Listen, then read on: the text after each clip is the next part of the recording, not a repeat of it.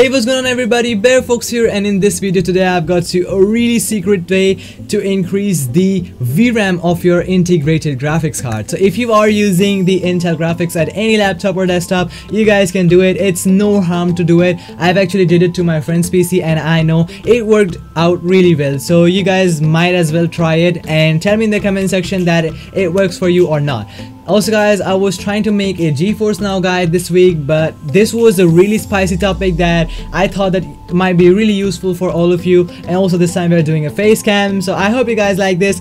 And let me tell you guys that we also have a Discord server. You guys can click the first link in the description below and come to the Discord server straight up. Also guys, this video does not have any side effects to your computer, so feel free to do everything that you want. Just make sure that you follow each and every step because it can screw you. So I'm just gonna be saving you all from there. And also guys, if you're new around here, consider leaving a like and hit the subscribe button. We're really close to 20,000 subscribers, so you guys might as well help me. I make guides like this really frequently, so it might help you all a lot. So without wasting up any further ado, let's get started.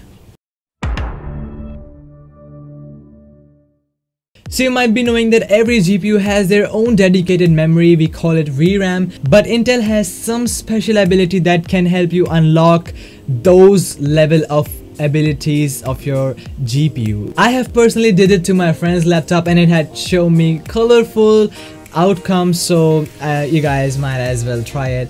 So it's really simple guys, just follow each and every step and let's begin. Alright, so step number 1 includes checking your RAM. Now this is a really important method because you have to check how much integrated or how much installed RAM you have. For that, all you have to do is press your Windows button and type in system information and you have to go over there. As you guys can see, we have 16 gigabytes of installed physical memory. That means we have got 16 GB RAM. Alright, so now you have checked that you have got your RAM. All you have to do is press Windows and R together and type what? All you have to do is press in Windows and R together and run.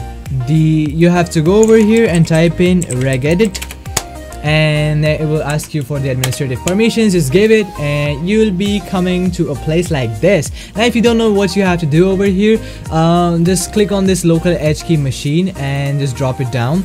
Then you have to go to the software and then scroll all the way down and find Intel. Open this up and you might see more folders. I'm just seeing PSIS because I'm having RTX 2070 Super as my display adapter, but if you guys are using the Intel HD graphics card, you might be seeing a couple of folders over there. So what you have to do is right click on Intel and then hit new and hit key. Now give it a name as GMM. Now open, just click on it and now just come to the open space over here, right click, hit new, and then go and make a D word, that is a 32-bit value D word. You have to make it over here and click on it, and you have to type in the name. So you have to name it Dedicated Segment Memory without any spaces, and all the first letters should be capital, and hit enter. Now right click on that and hit modify. I'm gonna be leaving a chart in the right side of the screen. As you guys know, you can just see the amount of RAM you have. Just type in the value according to it. I'm having 16 gigabytes of memory, so I'm gonna be typing 2048 over here and I'm gonna be clicking OK. Now once done with that, you can save it and you're done with it. Now to be on the safer side, what you can do is open up your power options. Yeah, now once you are here, you can go for high performance. It's just for a saving point of view because if you guys increase your virtual memory, it might consume more power than ever. So I suggest you guys to go for the higher performance because it's bigger, it's better. Alright, so just comment down below if you do this, it works for you or not. But that's all from my side. If this video helps you out guys, make sure to leave a thumbs up and hit the subscribe button because I get you guys like this every twice or thrice a week. So yep guys, thanks a lot for supporting. We have reached 14.1k subscribers recently. I'm feeling really good and really proud. Keep showing all the love and support. See you guys in the next video. Until then, stay tuned, keep watching Barefox, and peace out.